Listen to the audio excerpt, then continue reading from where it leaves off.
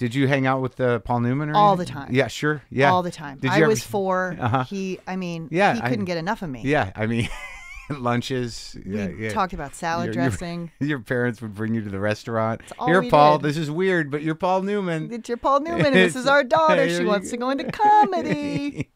Did you see any of those people around when you were growing up? I did. I actually have a great story about that. When I was in the grocery store. How old? Probably 14. Mm-hmm.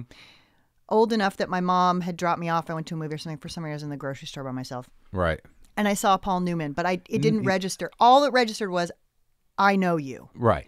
And so I walked up to him and I said, hi, I think I know you. Yeah. And he was, in hindsight, what a doll. He said, well, what's your name? I said, Kerri. He said, well, I'm Paul. And I said, nice to see you. I said, maybe you're a friend of my mom's. Yeah. What's her name? Sharon. Uh-huh.